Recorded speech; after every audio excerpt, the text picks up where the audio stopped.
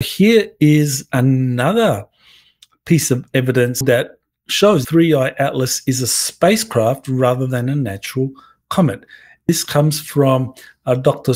Horace Drew, and he identified a technosignature involving nickel and cyanide in the gaseous coma of 3i Atlas, but not iron.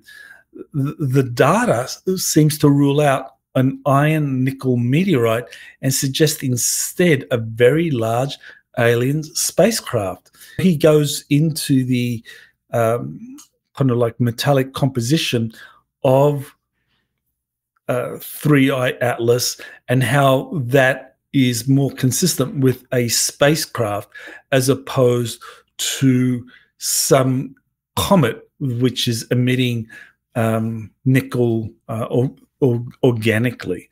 A pretty technical explanations. I mean, I certainly don't have that kind of expertise in metals analysis.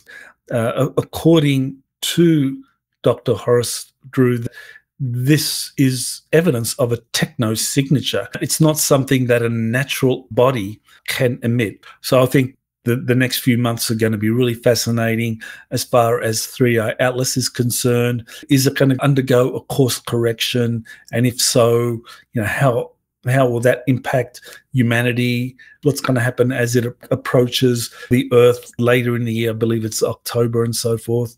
We'll find out.